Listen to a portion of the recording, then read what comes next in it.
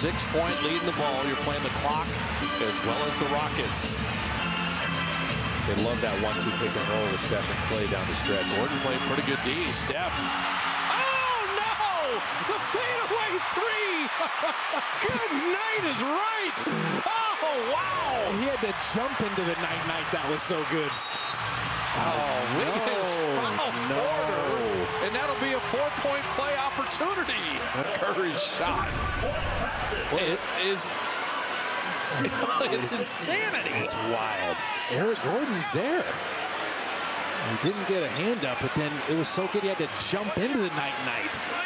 Put him to sleep, but then you foul the shooter on the other side.